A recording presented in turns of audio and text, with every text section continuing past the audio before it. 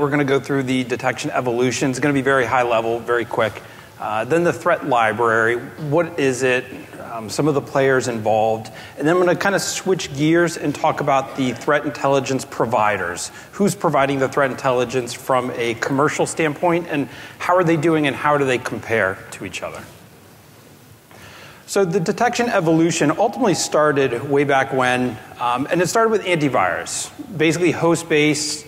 There's very little, it's very proprietary. There's very little sharing involved. It's not like a snort signature where you can share it with your friends. It's ultimately antivirus signatures provided by the antivirus vendors.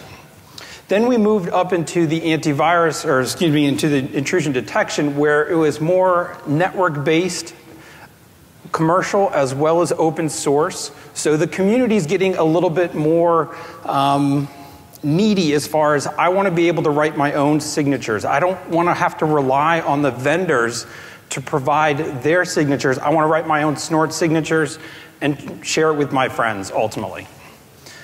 Then we moved into the anomaly based. So a lot of net flow, a lot of statistics involved to identify anomalies. From there, we moved into the intrusion, or excuse me, into the indicators of compromise, the IOCs. So that was ultimately, again, the community saying, I need to share targeted attacked information with my friends. How can I do that? The easiest way is, again, to abstract the consumers and identify the domains, identify the C2s, identify the MD5s, identify the IP address. It's very easily human consumable, and that's extremely important when you share targeted attacked information. Then, with the crowdsourcing and the sharing becoming such kind of a streamlined viral effect, you get into more of the custom signatures, the YAR, the chop shops. This, again, is extremely beneficial because it just helps defenders get ahead of the adversaries. And then the absolute zen, which we're still trying to identify, is how to share TTPs efficiently. It's extremely difficult to do that because usually it's a malware report or an intel report or the kind of walls of text. So the old SOC battle rhythm around threat intelligence was the ingestion of external threat intelligence. So whether you're getting that from a commercial feed, whether you're scraping OSINT, whether you're involved in a private community, public do-gooders. A lot of the people blog essential information, and it's very indicator-rich data on the blogs. So there's a couple streamlined ones that a lot of people check every single day. The government, the FBI, the DIBs, all those documents, they try to share the information that they can. Then you get the tool vendors. So a lot of the tool vendors realize how important threat intelligence is, so they release white papers, which are just 60 pages of malware analysis correlated with threat intelligence to provide that information to the general public. So a fusion analyst, so an intel analyst, ultimately is responsible for ingesting usually all this information. Historically, he's had to keep that in some type of Excel spreadsheets, documents. There hasn't historically been a very good central repository for that information. That information's somehow transferred to the signature engineer. Signature engineer ultimately tries to take that intelligence, wrap it up in some type of signature, whether it's a snort signature, whether it's a ArcSight active channel, Splunk, regex, whatever, and ultimately push that into the environment for the typical blocking and tackling, as well as the what's already hit us, the rear view mirror searches. The malware analyst also tries to sprinkle in some of his information that he's gleaned from the actual PEs somehow in that process.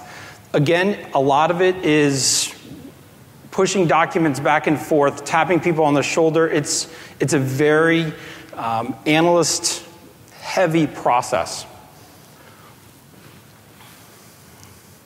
And then the security analyst is on kind of the tail end because he's the one that ultimately has to respond to the SIMs, insert that information into the ticketing system, and execute a lot of the incident response activities.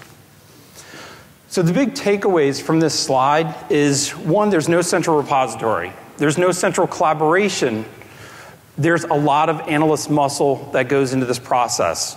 Some of the SOCs that I've gotten visibility into sacrifice tier 3 FTEs, multiple FTEs, to this process of grabbing information and trying to ultimately just muscle it into a product. So the threat library, or the threat intelligence management platform, is a process to help you automate some of those things. It's taking over that central cornerstone of SOCs because it requires, it's taking the burden off of the analysts and allowing them to actually do some level of analysis.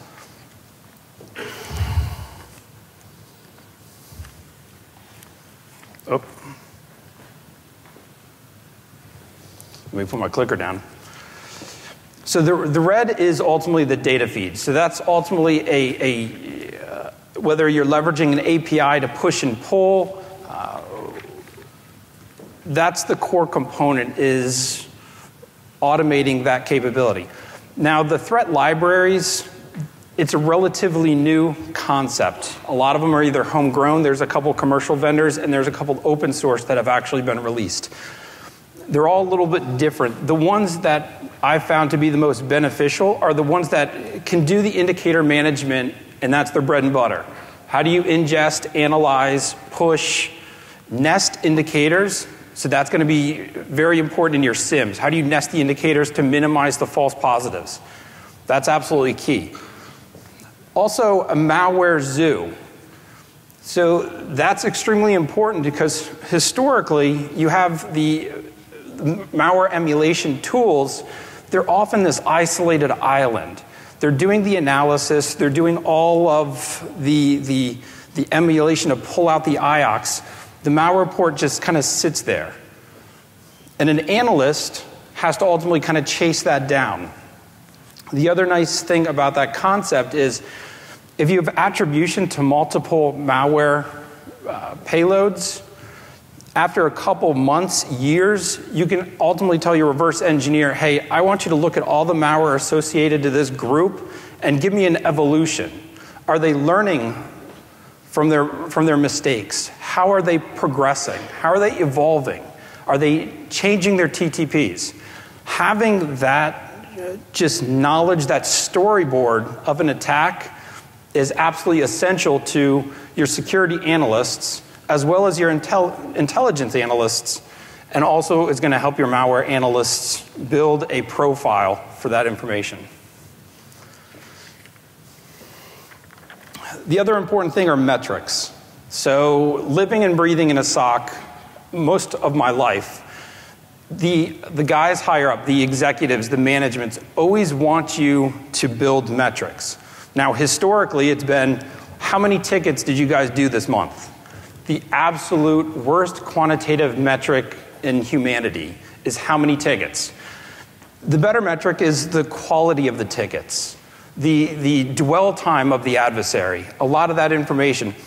So from a threat intelligence or a threat library standpoint, if you can ingest from a ticketing system, from a SIM, you can start to build, what are my best sources of intelligence?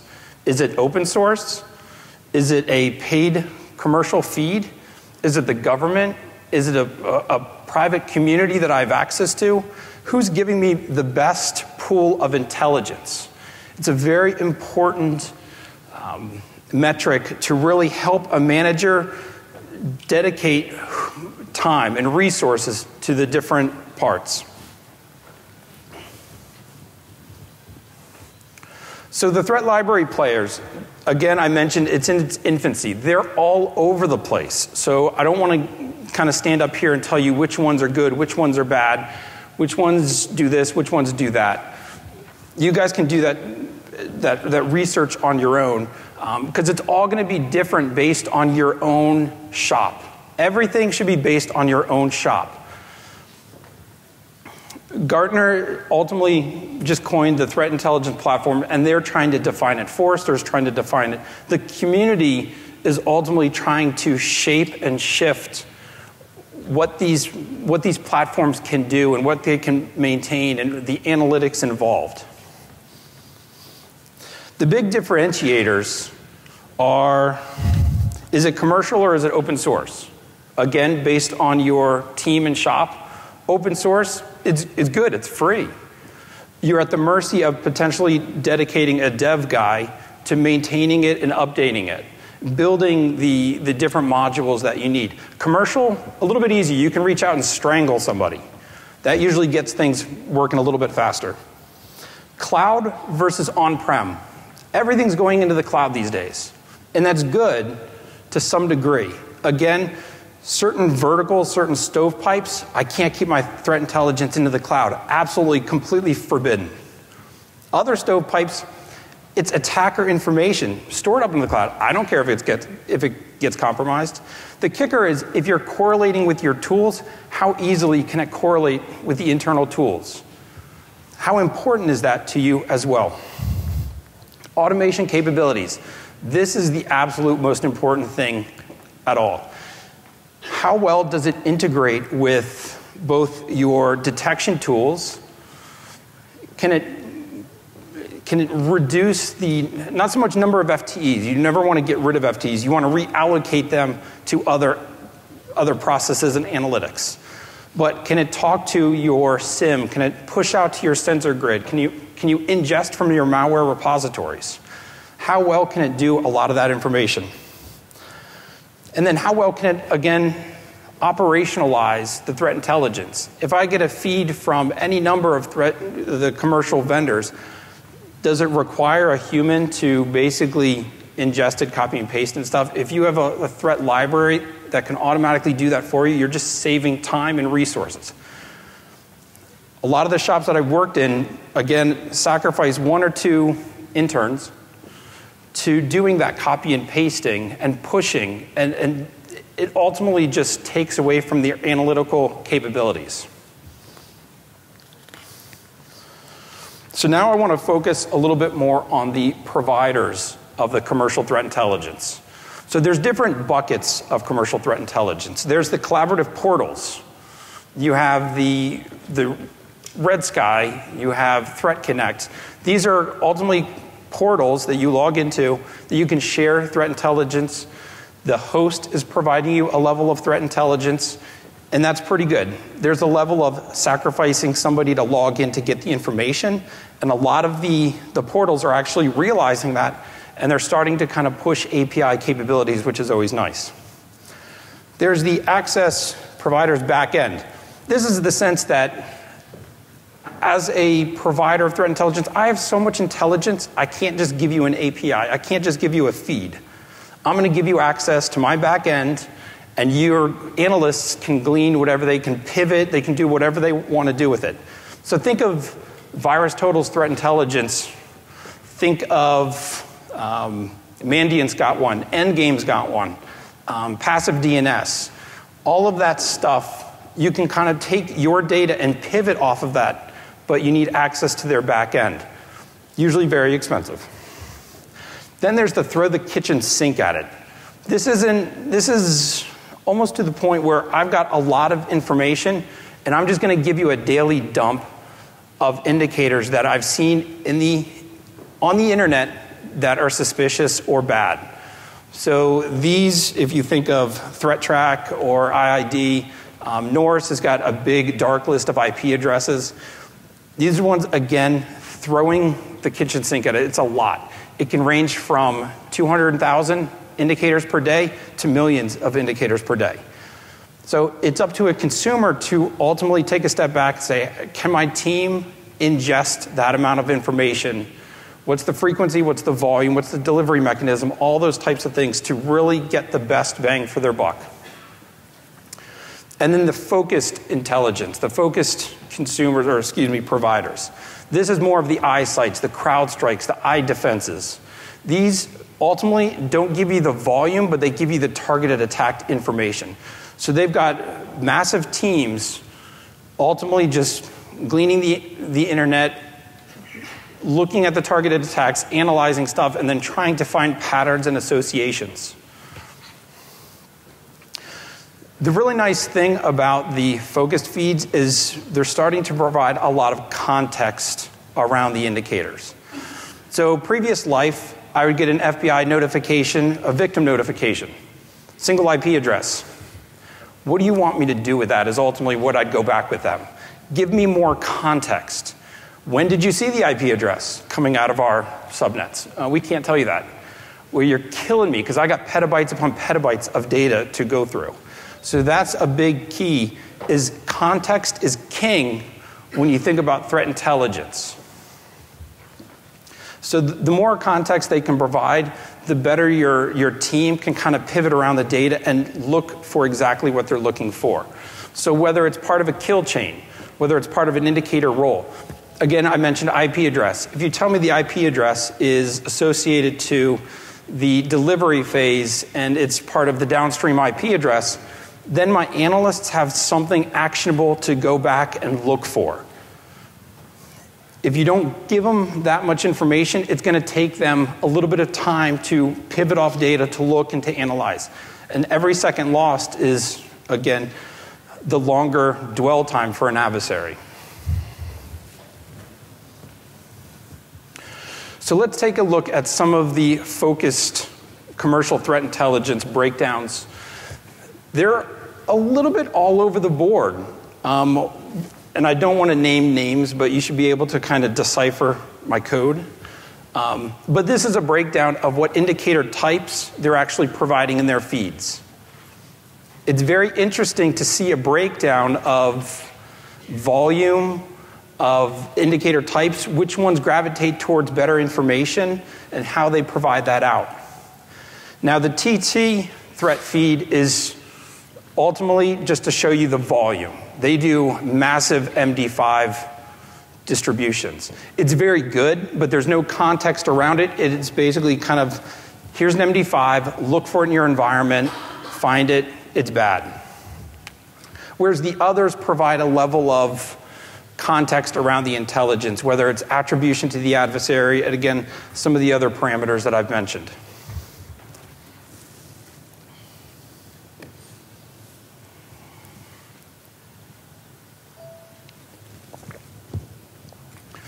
So when you compare the commercial feeds, obviously you want to see kind of the overlap. So when I started this process, I really got to, my hypothesis was they're all got to be reporting the same thing.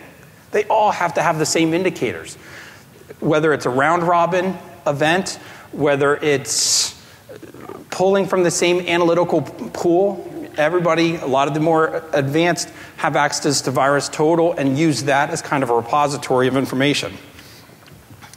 But the more I started to dive into the data and compare these feeds, the more there's very minimal overlap at all. There's no silver bullet. These commercial feeds complement each other pretty well. Now you can start to somewhat see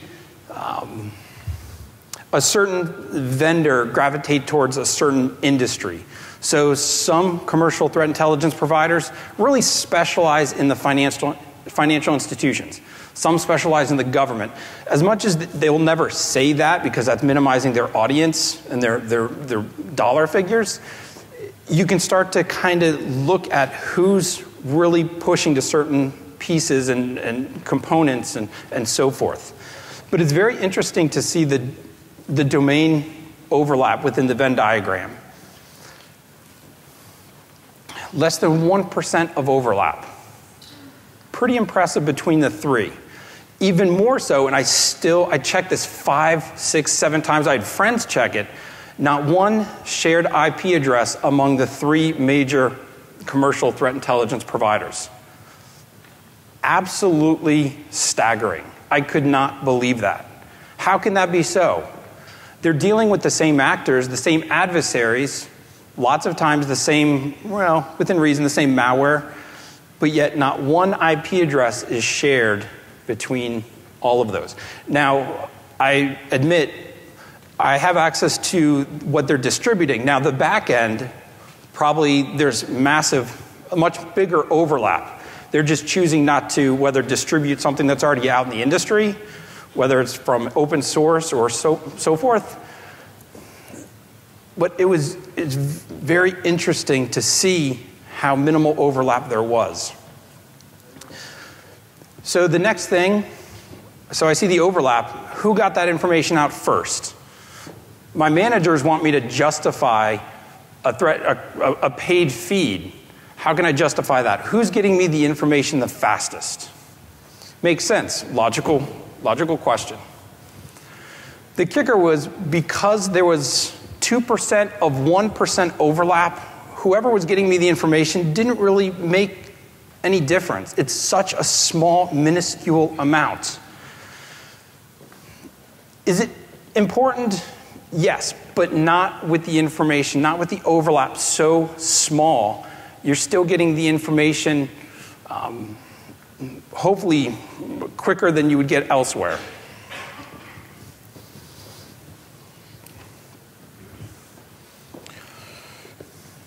So timeline analysis, and this isn't ultimately, I don't want to confuse you. This isn't who's getting the information out the fastest. This is taking a step back, abstract it. You can see in the timeline that there's attribution for the indicators and the actors, and it starts to kind of get a little bit bigger, and then the big red dots are when Mandiant released the APT1. So that set the precedence in the industry.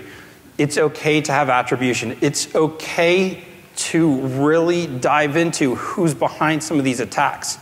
Before that, it was largely more of a military exercise. A lot of law enforcement had that information, but it wasn't readily available within a lot of the open source or even the commercial feeds.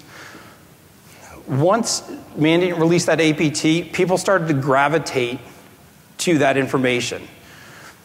And then all of a sudden you see a lot of the threat intelligence providers providing attribution to the actors so that the intel analysts can learn the adversary much better. So bad is bad, but it's good to know exactly the behaviors around the adversary. What are the patterns with the different adversaries? It's very important.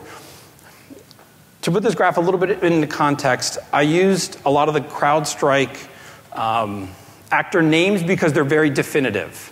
A lot of people know what they are. A lot of the other commercial threat providers, they don't really share the internal names, whereas CrowdStrike's a little bit different. So I put all of my indicators from all my repositories into a basically bucket of which adversary is that stemming from. Now there's a level of shared infrastructure between some of the adversaries, but I'm willing to accept that overlap. So let's look at a couple of adversaries and how the commercial providers are ultimately kind of sharing some of that information. A lot of times when you provide or when we ingest, we see kind of a trickle of information. Now, is that the commercial threat intelligence provider basically saying, let's give them a little and let's see what the adversary does. Let's see if they stop, or let's see how they react. Let's see how the industry reacts. So you'll see a couple of indicators released, a couple days, weeks, sometimes even months go by, and then you'll see even more indicators, and the spigot starts to really open, the floodgates start to really open. And then you get the other commercial threat intelligence providers adding their intelligence and on top of it, which is very interesting. And then you kind of get this battle back and forth. So let's take a look at it from another campaign. So this extends over a couple months, but you ultimately see one threat intelligence provider releases it. You'll see a little bit of open source reporting, and a lot of times after some open source reporting, some of the other commercial vendors come out with their information and provide it out saying, okay, the industry sees this, the consumers have a hold of this. As a commercial vendor, I better get some out the door real quick. Because that's the first thing they're going to be asking. How does one of the other vendors provide a white paper and I haven't got no indicators around that adversary from whoever your provider is? So you'll start to see how there's a race between when open source intelligence gets released and when the commercial threat intelligence providers provide their indicators as well. And you'll start to kind of see this back and forth, back and forth. And it's very interesting to analyze some of the temporal information behind those, the dates. But this also goes to show you this timeline that the open source community is actually pretty good about what they do. There's enough vendors who have to kind of flex their muscle, whether they provide incident response services and they release a white paper every once in a while. But the open source community is actually pretty forthcoming these days. And the white papers are just indicator rich, 60 pages of just awesomeness. They're very, very nice to ingest. Time consuming, if an analyst has to basically, poor bastard has to copy and paste 300 indicators out, heaven forbid the MD5s. But it's something to ultimately kind of consider, especially when you're starting to profile your adversary and which adversaries are attacking you and what they might be targeting. So the conclusion is the amount of non-overlap between the commercial providers is perplexing. I'm still perplexed. They complement each other pretty well. It's up to the consumer to figure out which ones complement themselves the best. The threat intelligence library, the threat libraries, it's an early tool, but it's becoming the cornerstone tool because it's a place where all of your collaboration will happen depending on the tool. So the malware analysts will sit there to make notes. The intel analysts will sit there to make notes. The security analysts who are chasing the SIM alerts will ultimately reference that to pull out the documents, the source documents for information. So it bridges the gap between operational intelligence. It provides that automation so that your analysts aren't having to copy and paste all day or aren't having to sit on a portal all day. They can actually perform analysis. The threat intelligence providers, again, the commercial providers come in all shapes and sizes. You have to take a step back and figure out, do a self-assessment, and be true to yourself. If your team doesn't have the resources to ingest more threat intelligence, don't pay $200,000 a year for a feed. Rely on the open source intelligence, push in that. If they do have a couple cycles, figure out which commercial feed is going to be best for your team. What's the volume? What's the frequency? How is it delivered? All of those questions are very, very important when ultimately trying to secure budget for these feeds. Again, context is king. If I can provide an analyst with an indicator, a kill chain, the role of the indicator, the association of an MD5, I'm going to save him a crap ton of time. Because ultimately, if that pops in a SIM, he's going to turn around, go to his dirty network, look it up, and chase it.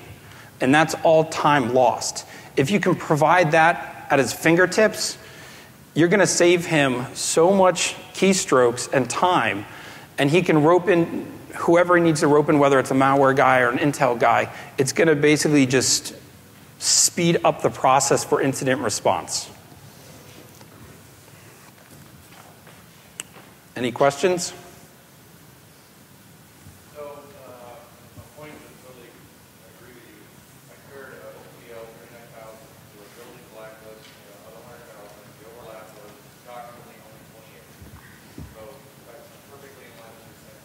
How would I take my building threat intelligence or my particular vertical and compare it to one of those emerging providers to find out which one is going to give me those values? They should have some larger quantity, 28. That's a great question. So ultimately, his question revolves around how do you figure out which commercial threat intelligence provider kind of aligns with the targeting that you see? It's a very delicate tap dance. Now, they want your money, you want their service. The best thing is to ask for a pilot. A lot of these threat intelligence providers will offer a 30-day pilot. You have to sign NDAs up the wazoo, and you'll get a look at their basically historical indicators. And a lot of them will basically kind of give that away real quick as far as the indicators. They won't give you the context. You won't get the sexy reports that are telling you all the different patterns and trends that they're seeing, but a lot of times they'll provide you, whether it's a subset or the full Monty of indicators, and then you can kind of compare that with your incident response reports, and hopefully you've really trained your incident responders to identify and to maintain a list of the indicators that are associated to the incident at hand. Is there a way that we find, 100,000 million plus list and say, what do you got? Get a percentage?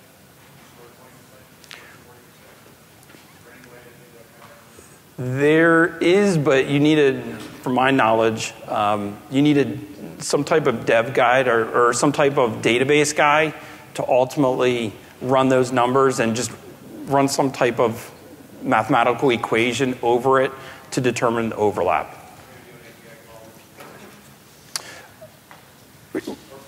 Yep. Any other questions?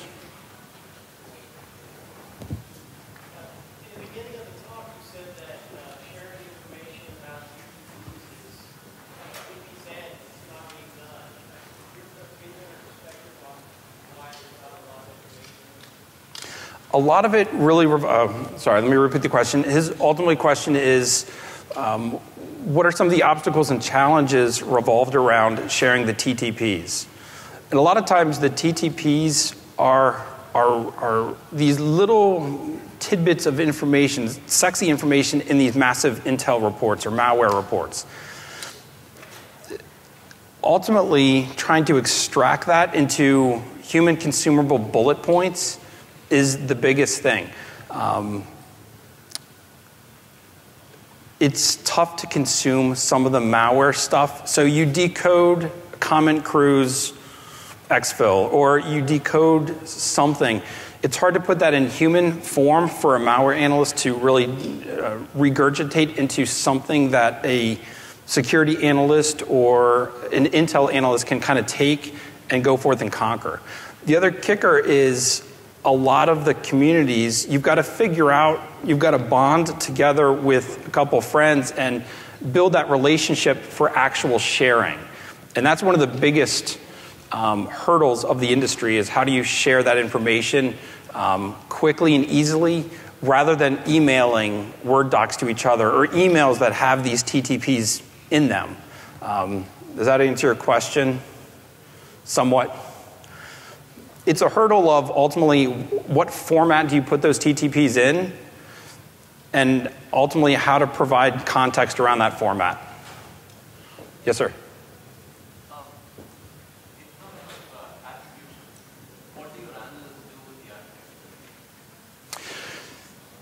So the question is, what do the analysts do with attribution?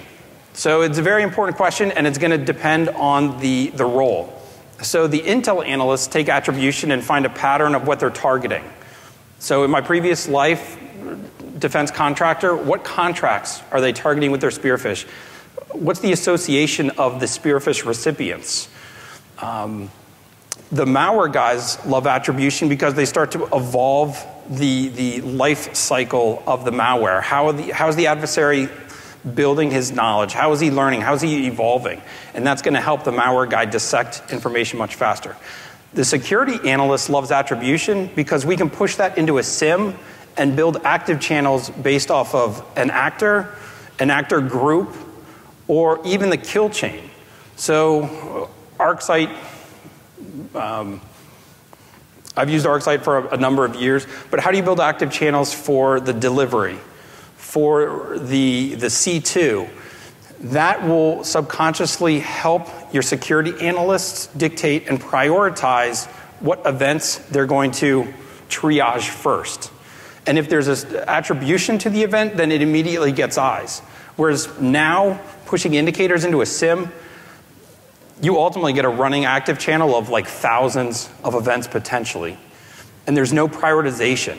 But if you can feed that information and that context into your SIM, or even nest the indicators, extremely, extremely powerful.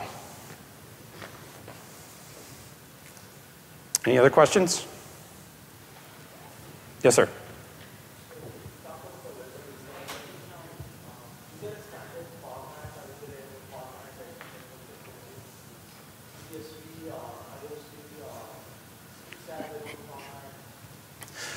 So the question is there a common format? The sticks and taxis stuff is slowly coming along. We'll see.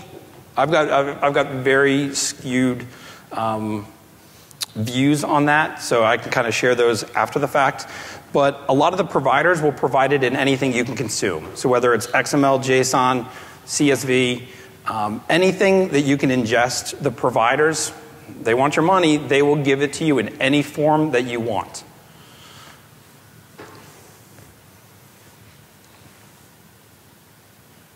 Any other questions? Yes, sir.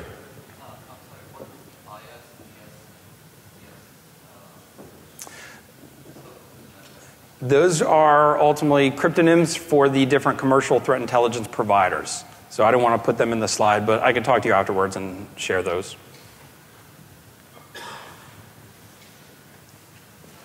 Any other questions? Okay, thank you so much.